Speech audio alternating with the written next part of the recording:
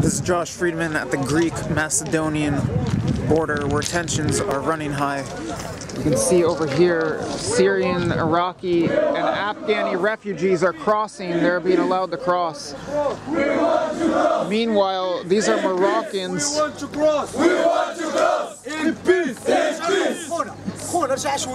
They're protesting. They're not allowed to cross. They just walked up from the camp area with signs and have approached the Greek riot police who stand here waiting on the Greek side of the border. There are also Iranians demonstrating on the other side of these trees. One man down here has a sign saying this man is dead for his dreams. We want to cross. In peace. In peace. We want to cross. We want to cross. In peace. In peace. This week, I believe it was on Thursday, a Moroccan was electrocuted to death. I believe it was intentional. And his body was carried around. People were screaming Allah Akbar.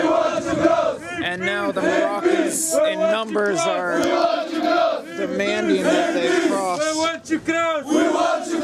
the border right in front of the Greek riot police.